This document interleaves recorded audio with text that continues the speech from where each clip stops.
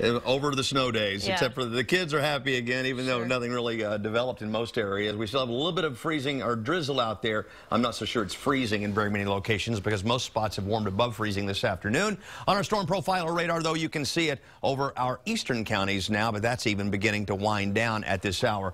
But because some temperatures are still right at or just below freezing in many counties surrounding Austin, the National Weather Service has extended the winter weather advisory for our northernmost counties. Lampasas, Bell, and Milam counties still under a winter weather advisory until 6 p.m. You know, you get down into a low spot where the temperature is still 29 or 30 degrees, and there are a couple of those out here with a little drizzle. There could be a patch of ice, kind of like what we saw on a very isolated basis around the metro area and out in the hill country. Well, it was a little worse out in the hill country this morning, especially out there around Fredericksburg and in the Burnett area for a while, and of course to the north.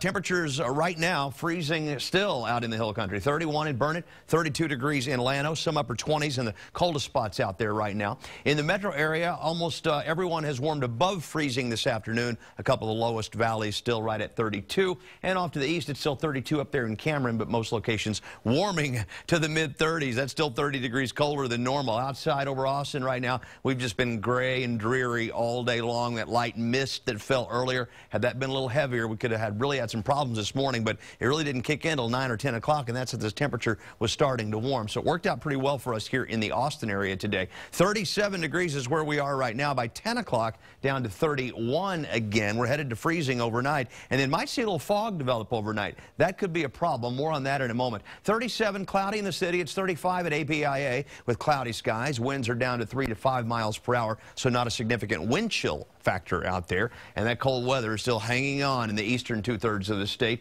Below freezing up in Dallas, 39 over in Houston, but beginning to warm up out to the west, and we will warm up a little tomorrow too. Here goes that latest winter storm. 2 winter storms in 2 days across Texas, but as it turned out, the worst of it ended up being in north and northeastern parts of the state instead of focused here on central Texas, as the computer models were mostly indicating last night. So they had another little bout of that activity up to the north that they're not very happy about. Here comes some dry air working in here during the overnight period, but that may result, we may actually see with the skies clearing just a little bit of fog developing.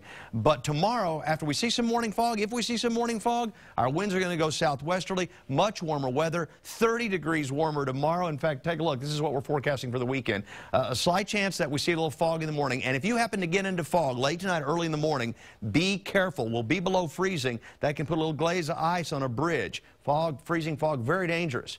But then 30 degrees warmer tomorrow afternoon. Highs in the 70s then, 40 degrees warmer in some locations on Sunday. We deserve a good weekend. I think we've got one coming.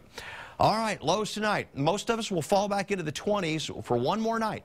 But then tomorrow, look at that warm-up. Low and mid-60s. Should turn out to be a nice afternoon.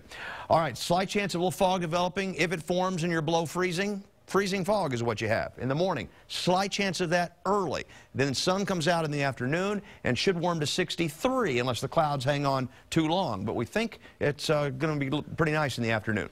Same thing on, look at Sunday, even better, 73. But wouldn't you know it, we have another front coming with a slight threat of some ice again on Tuesday. I think that'll be the last one of the year, though. Everything looking warmer after Valentine's Day.